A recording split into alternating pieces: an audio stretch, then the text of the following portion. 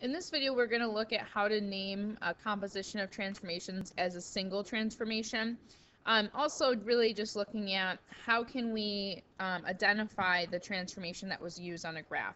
So a couple of things to keep in mind is the orientation. That's really going to help us when we're looking at these, because sometimes you can't really decide if it's a reflection or a rotation. So if you remember what we know, same orientation is going to be anytime that you have translations or rotations,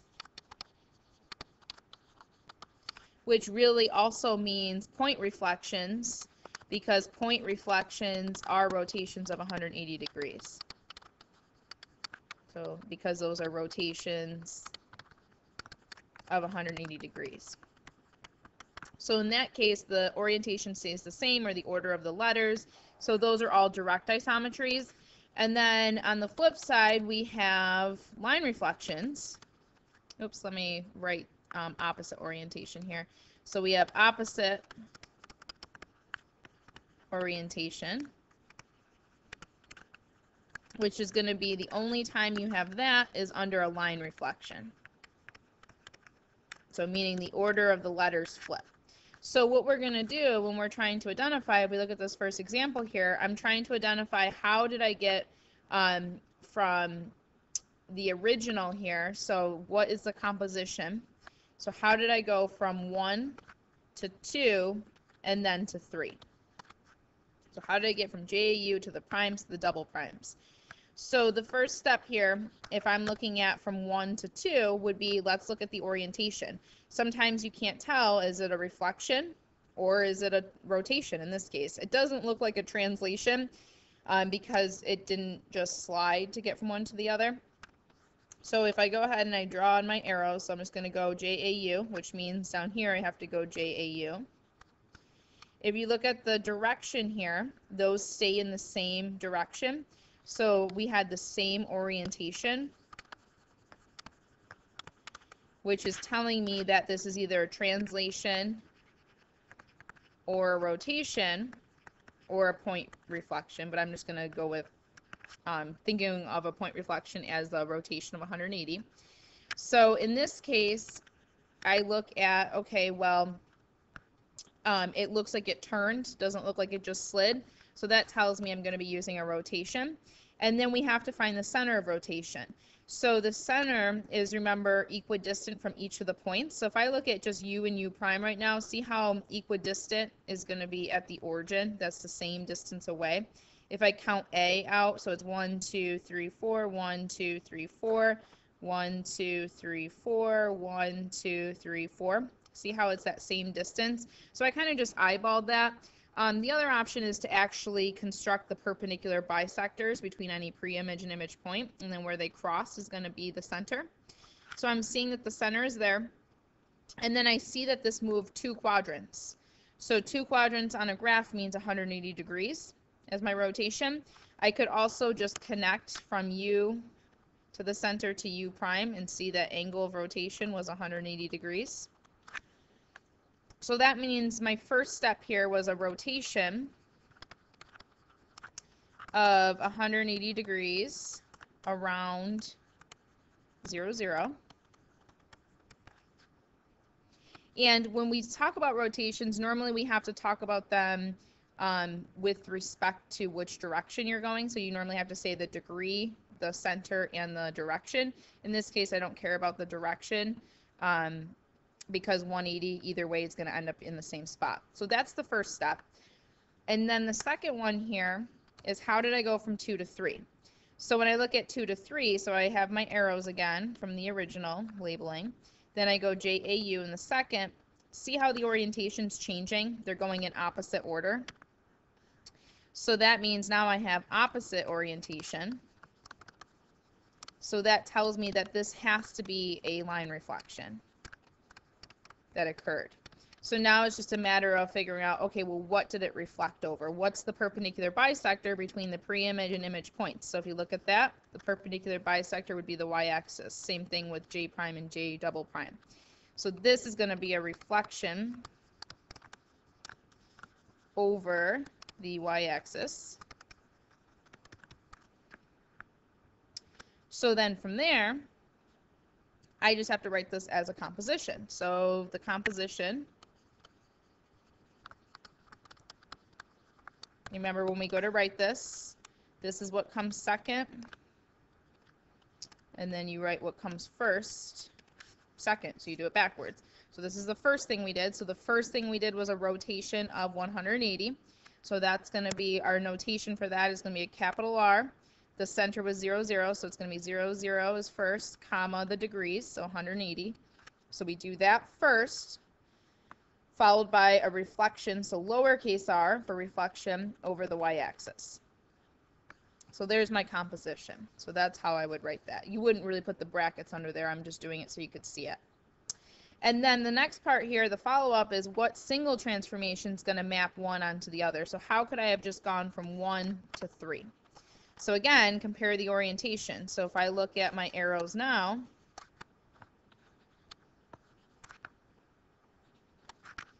I can see that these arrows are going in the opposite direction. So that tells me a line reflection would map one onto the other. And if I actually, this picture is getting really crowded, but if I actually look, the perpendicular bisector is going to be the x-axis. So to kind of just shorten that up, it had opposite orientation. So that means line reflection. And then I'd look for the perpendicular bisector, so we would do a reflection over the x-axis for this one. So you could just see, if you imagine perpendicular bisector between any of these points, it would be the x-axis. So you can write it like that, or reflection with a lowercase r, x-axis as the subscript.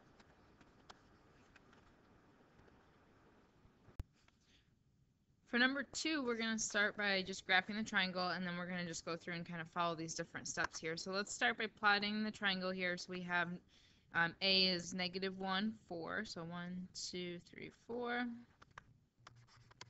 B is 3, 7.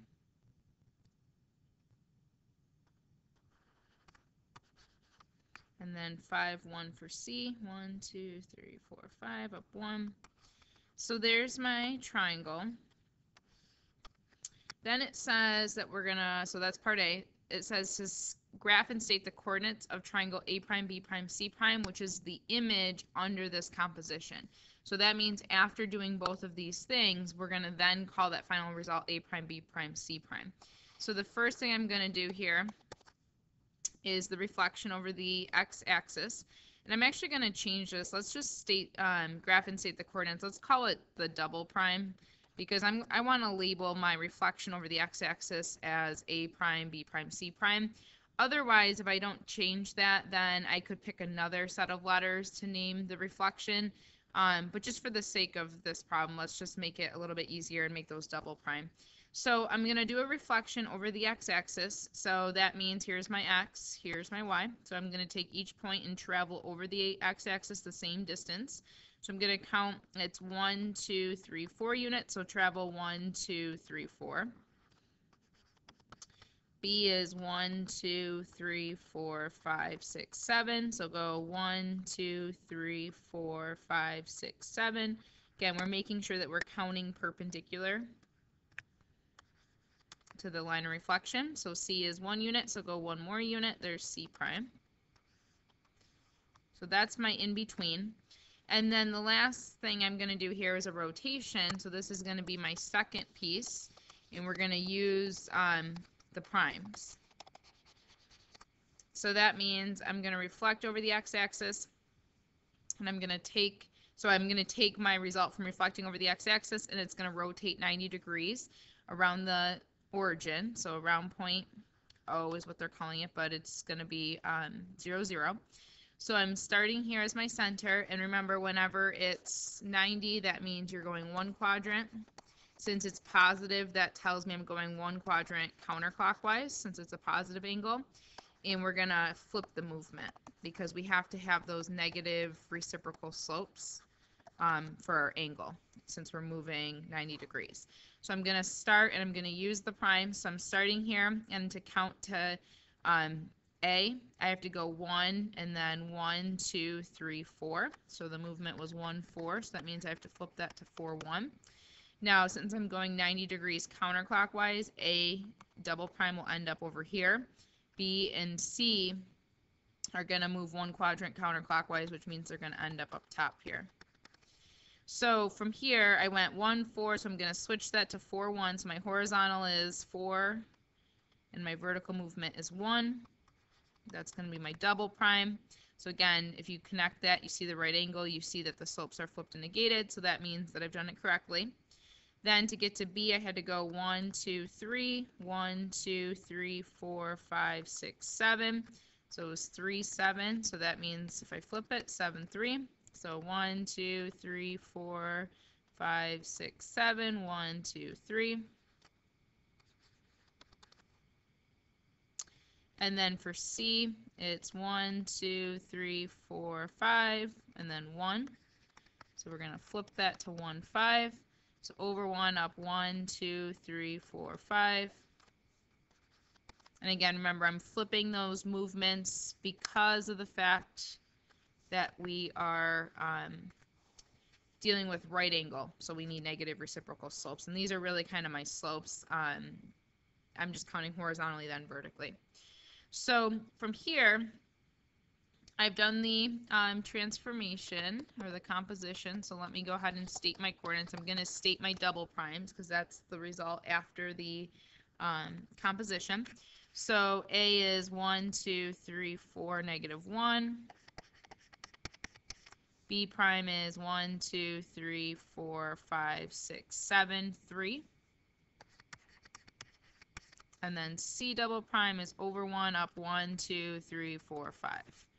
So 1, 5. So there's the first part. Then the second part here says state the single transformation. So the first part of the question is really just a review. The last part here is coming up with the single transformation.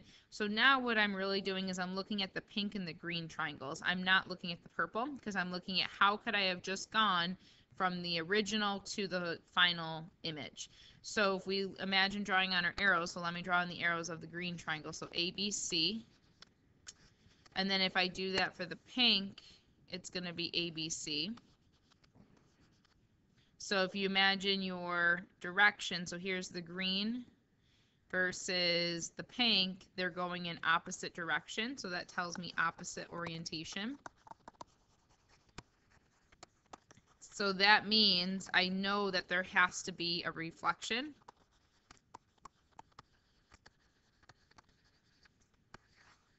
So now it's a matter of figuring out, well, where is the line of reflection? So the line of reflection has to be the perpendicular bisector between any set of pre-image and image points. So if you just imagine looking at B to B double prime, imagine counting or finding the perpendicular bisector. You could use your compass to do this, do the perpendicular bisector construction. You could use the method used in Unit 1 where you find the midpoint and then you flip and negate the slope. So that would also work. So if I look at going from B to B double prime, I had to go down 1, 2, 3, 4, then over 1, 2, 3, 4.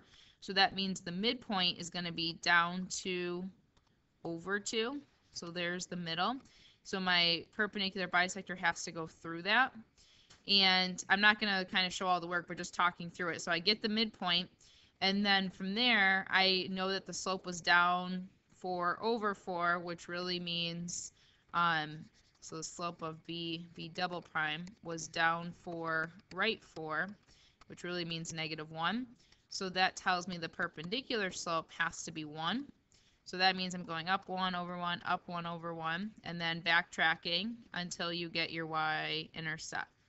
So you're seeing that it's going through the origin, and you've seen this picture before as a well-known line of reflection that we use when it goes from corner to corner through the origin. This is the line y equals x. It has a slope of 1, a y-intercept is 0.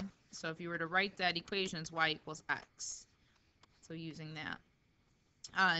So that's one way. That's like the actual, that way will always work to find the line of reflection. So to state the single transformation, it's a reflection Okay, so I have my page back. So it's a reflection over y equals x. So that's the single transformation. So I used the perpendicular bisector again. I didn't really show all the work. I kind of talked through it. But just so you know, you might have recognized this before I actually did all of that perpendicular bisector stuff. Meaning what you might have thought was if we compare the original coordinates, so if I compare, let me just move this here. If I compare these coordinates here, I'm really struggling here with this computer today. These coordinates to my primes, if you compare those, all that really happened was we just switched x and y. So the rule, whenever x and y get switched, that just means it's a reflection over y equals x. So I could have skipped the whole perpendicular bisector thing and just said, oh, well, I recognize that the coordinates just switched order. So that means it's a reflection over the line y equals x. However, you might not recognize that pattern, or that pattern might not always work, meaning you might not get something that works. So you should know the process of being able to find the line of reflection. So go ahead and try the check your understanding problems, and we will talk about those in class tomorrow.